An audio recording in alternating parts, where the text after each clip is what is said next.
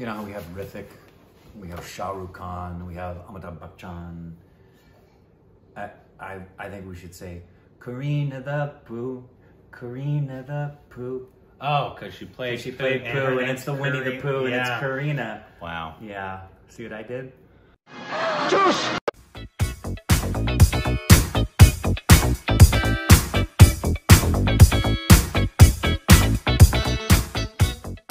Hey, welcome back to our Stupid Reactions of Corbin. I'm wearing underwear. Hey, if only this was a Karina reaction. Oh, You save that. Okay. Karina the Pooh. Karina the Pooh. But we need to change Tubby Little Cubby. The B-I-T-C-H, I know. And Karina the... No. That's what she says in... Yeah, but we're talking about Karina, not a character. She's like Karina We the just Pooh. called her the Pooh. Yeah. Shut up. Then we have to go back to like really nice things about Karina. Shut up. Today... I'll figure it out.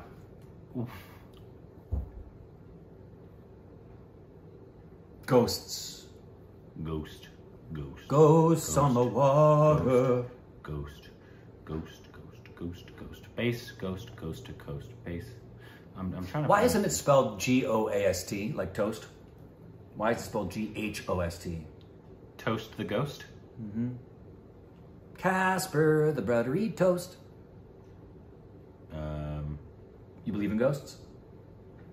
No. Why not? I just don't. What about aliens? Yeah, not in the sense that people think of them here, but yeah. How do you think about them? More like us. Really? Yeah. Not green things with tentacles. No, green things with tentacles. Like the way they had them in the 1950 movies? Yes. Yeah, no. Or even Arrival. Probably light gray with tentacles. Like even in Arrival, you know, that they were just these big ambient thing. Great movie, by the way, if you haven't seen it. Yes, Arrival's a great One movie. of probably the best sci-fi movies to come out in Agreed. decades. Agreed. Very intelligent film. Anyways, today we're doing a live song by the late Ustaad. Nusrat Fateh Ali Khan Sahab. And it's Raag. Raag Darbari Alaap. Is that right? What in the... What just happened to the screen? Okay. Raag Darbari Alaap by late Ustaad Nusrat Fateh Ali Khan Sahab. This Alaap was sung by Nusrat Sahab for the film The Last Temptation of Christ. Interesting. Alongside musician Peter Gabriel. Yeah, I know this music very, very well. Right here. This is, where to? Right here. Also, this gives me goosebumps every time I hear it. Nusrat Sahab's voice, Sahab means sir, is phenomenal and his range is just mind-blowing. Rahat Fateh Ali Khan has been trained by Nusrat Sahab since he was a child. They're uncle and nephew in relation. Nusrat Sahab is from Pakistan, but he is the pride of both Pakistan and India because music doesn't have borders placed on it, and that's a form of freedom. Amen. And that being the case, Nusrat Fateh Ali Khan, forgive me if I'm mispronouncing his name, and many great musicians and singers like Ustad Ghulam Ali Khan Sahab and Ustad Mehdi Hassan Khan Sahab are loved across both lands. So if this is a track from The Last Temptation of Christ that was used, You know that film? very well. Yeah, I had the soundtrack to that. Peter Gabriel. Yeah, Peter Gabriel did the score. Yeah. And Martin Scorsese directed it. Willem Dafoe played Christ. Did he really? I never saw that one. Yeah, it's a very interesting. It's not supposed to be, and Scorsese said this, it's not supposed to be a actual translation of what history and the scriptures depict. It's an idea. And what's interesting is so many people got bent out of shape protesting it. And I remember when I went to go see it, and I'm a Christian, I was like, it was like Da Vinci Code. Why are you all flipping out? Go see the movie and you realize that what he did is actually kind of a cool concept. Yeah. So People are dumb. dumb. Here we go. Love Peter Gabriel, by the way.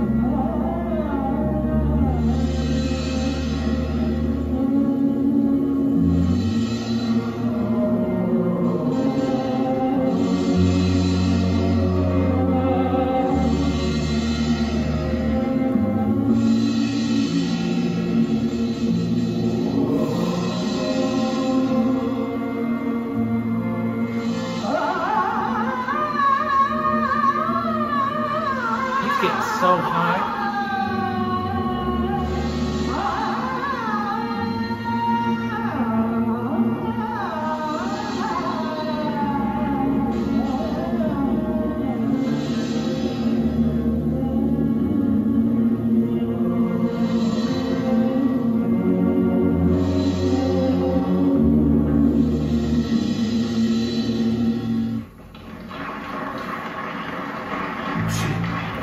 Haunting, right? Just haunting. I wish we had a better quality of video. I know. But I know these must have been a long time ago, so they probably have very few actual videos of him. But man, was that impressive and so beautiful. And the fact that he was able to go as high as he was, he doesn't, like, if you just look at the man, he doesn't look like he should be able to go that high. Not at all. And then also go really low and then go back up here. Yeah. Like, do you recognize the song? Yeah, it's been a long time. That was one of those films that was one, you know, if a film really impacts me, I'll get the score too, because you want to just immerse yourself in the score. And that was one of them. I got the score to that film. I listened to it a lot. And this was a long time ago. I want to say this was probably 87, 88. And used to live, I was 18, 19 years old. And I was deeply, and I loved Peter Gabriel. So when I knew he was doing the score, I listened to it.